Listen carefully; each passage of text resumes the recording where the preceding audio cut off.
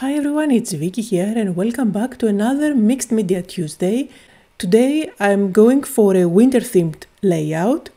I will be working on my loose papers and this is an art journal. I got a lot of questions about that from the previous video. This is an art journal from a previous release by Marlene. I don't think it is available anymore. However, if you want to have an idea on what pages I'm working on, these are 5 by 7 inches. And they are thick watercolor paper. So I'm going to start working on my background and I want to have some texture back there. That's why I grabbed one of my stencils. This is an old stencil by Holtz with lots of stars and I'm going over it in some areas using my Versamark ink. The technique that I'm going for is embossed resist, since I'm planning to use my distress oxides over the paper to add some color. And the embossing powder is going to resist the paint and these designs will stay white and vibrant. Since I'm going for a winter themed layout today, instead of using that stencil with the stars, you can go with a stencil that has lots of snowflakes. I applied on top white embossing powder. This is a fine one that picks all the little details and I'm going to heat set it. Since I'm working white on white, I know it is super hard for you to see the texture and what's going on the page. However, the design is going to magically appear once I apply my oxides on top. I just went over the paper with 2 sprays. These are Tumbled glass and iced spruce. It's a lovely combination for winter. And out of all the times that my camera had to stop working, it was the time that I was applying the sprays. But I didn't do anything fancy here, just sprayed a couple of times with both those sprays. And now I'm using my heat gun to make sure that this is completely dry. Now the embossing powder does resist the ink, so there are some areas that are not going to dry. And I'm just wiping them off with a paper towel. I'm also going to add some water splashes with a brush. These are going to react with the ink and they are going to give a ghost effect. I'm also adding splashes with the 2 colors of sprays that I used for the background. So that's ice spruce. And then I will do a few with tumbled glass. Today's page is really easy to put together. If you are a beginner, you can easily follow the steps. And if you are a card maker, you can easily turn this into a card. Now I'm going to do some more stenciling. This time I'm going to bring a stencil that has lots of textures. It's a lovely stencil that I used before by Studio Light and I'm going to add some interest at the background. The color I'm using is ice spruce, so again I'm using the same color that I have on my background, but of course in a different medium, in a different form, so that's distress ink. If you notice, I'm staying mainly at the edges and I'm going to bring in one of those circles as well, just to add some extra interest there. I like to have visual texture in the background, but at the same time I like to keep everything quite subtle. And I think I achieved that on this page as well. And I always like to somehow frame my layout.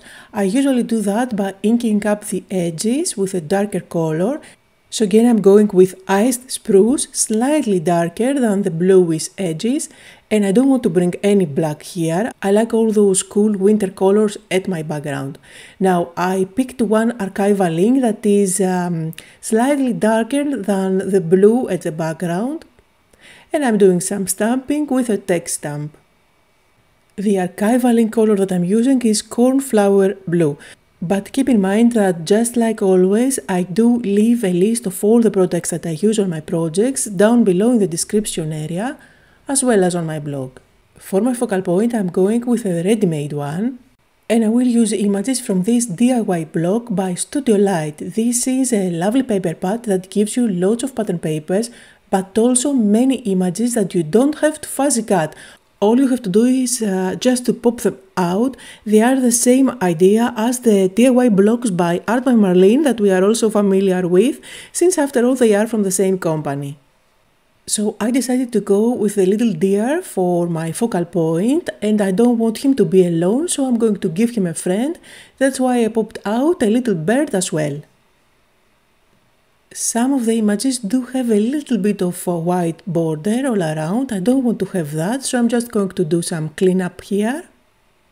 Now I'm placing them on top of the background, see how they look, and I will grab the paper pad again, browse through the pages and see if I can find any more elements to dress it up. And I decided to go with that tree. This paper pad also has a big polar bear, which would also make a great focal point for another winter page, as well as a few penguins that are adorable. Anyway, I am going to tear a piece of white paper from this scrap piece of paper. This is going to provide kind of a ground for my little deer. I want to create a cluster on the right side of the page, and if you have seen my previous video where I shared my recipe, that's exactly what I'm doing today.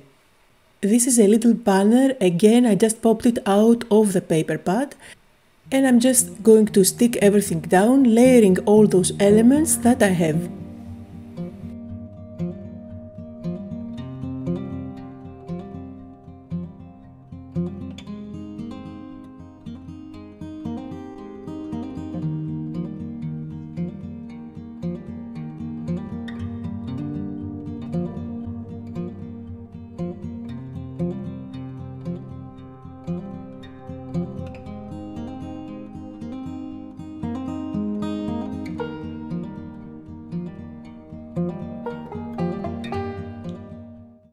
To dress it up a little bit, I'm also bringing in a die set that has lots of branches.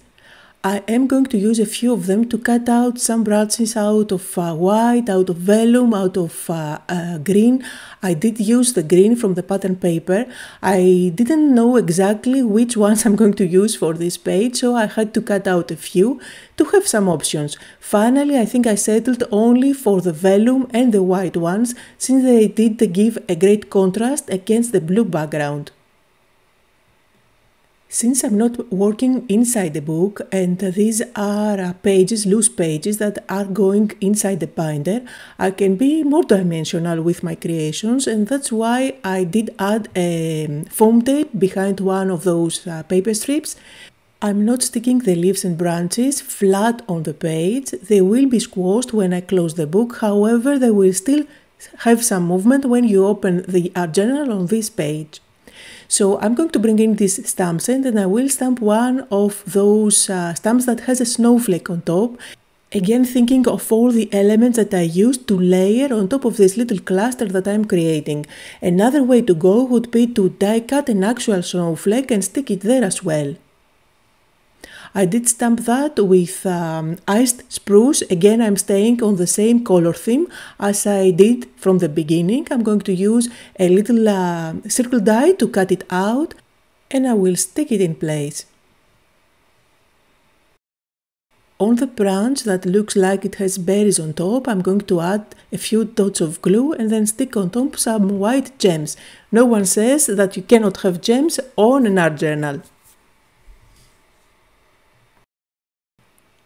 I also like to add a quote on all of my art journals. That's why I decided to go with these Christmas stickers by Holtz. This has silver or gold letters on top, and they are really shiny. I'm going to pick a phrase and cut out only the part that says Winter Wonderland. This is a sticker pack that I have from last year, or maybe from even more years. I can't really remember. If it is still available, I will make sure to link it down below. And finally, it's time for the finishing touches. I'm using my white gel pen and adding some highlights on the cutouts. And of course, I will add some white splashes, making sure that they are not going to fall on top of their heads. I am using a paint spray here. This is by Altenew, but you can do the same thing with gesso or with white paint. So that's it. I'm super happy with the outcome. I'm going to call it done and place it back into my art journal. At the end of the video you will be able to see some close-up photos where you can see the details better. Down below in the description area you will find links to all the products that I used. I hope that you had fun today, that you got inspired, and if you did, don't forget to press the like button. Thank you all so much for watching, and I'll see you all next time.